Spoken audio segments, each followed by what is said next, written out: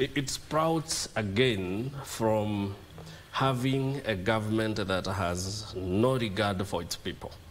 And let's face it, the disdain with which our governments have handled our affairs is all written in the corruption and enablement that goes into people who interfere with nature. So when the government does not care about its people, it will give a contract to somebody to do the express highway, and it will know that this person has not done any drainage system, that if it rains, all water pours down to the Mombasa Road, and no one cares. This guy is paid, certificate of completion is given, and all is well. Why? Because nobody cares about the people in the government.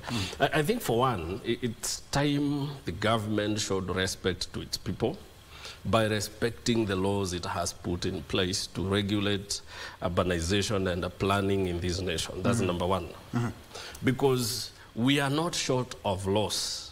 We have them in plenty. In fact, we have them in abundance. We have many laws than what we need.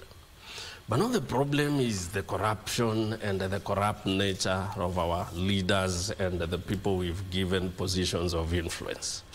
Why on earth would you allow somebody to do a house where there is a waterway? And it is known that once you do it here, it will block the water, and the water will definitely find a way. Look at our slums. They are done along the riverbeds. You find, like in Kibera, there is the river, the Ngong River that passes through Kibera, right? And yet you find thousands of people live by the banks of those rivers. What do you expect when the rains come and the water overflows? These people will definitely become victims of their own actions. But again, the problem we have, and we must call it out, is the government. Because the government has city plans. The government, as Meli rightly put it, ought to have appreciated the fact that we need clear drainage systems. And it ought to have gone on before any road is constructed. The first thing in mind should be, where are we going to put an elaborate drainage system so that wherever there is water, the water does not flood the roads. The water will find its way to wherever it goes, because the water knows where it is coming from and where it is going, because it follows the gradient, and the gradient is well known by the planners.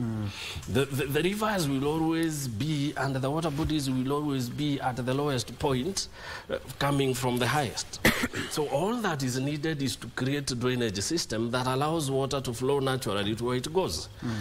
Flood-prone areas are known, well known by planners.